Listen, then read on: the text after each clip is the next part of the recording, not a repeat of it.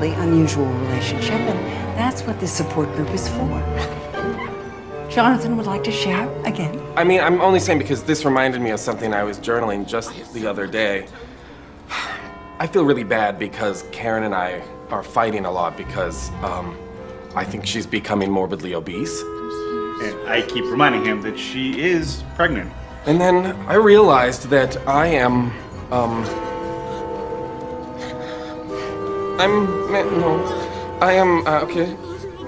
manorexic, and it's really hard because she's so fat, and I love Christopher so much, and he's fat, and I'm afraid the baby's gonna be fat, and it's just me and two fatties. I'm proud of you, Jonathan. Thank you for sharing.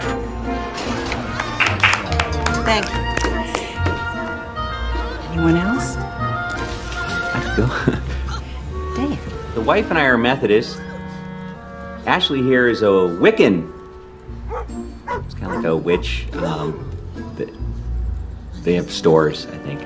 But, you know, at first I was a little worried about a witch carrying my child, but I came around to the idea.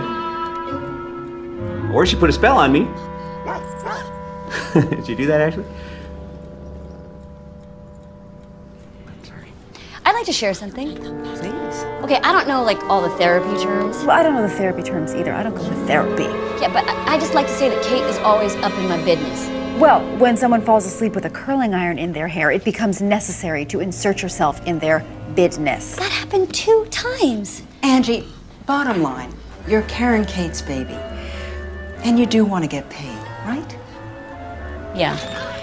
That means that Kate does deserve some input. But Kate, you must remember that a surrogate is not your employee, but your partner. Yeah, Kate, we're partners. Like Tom and Jerry. Tom and Jerry hate each other.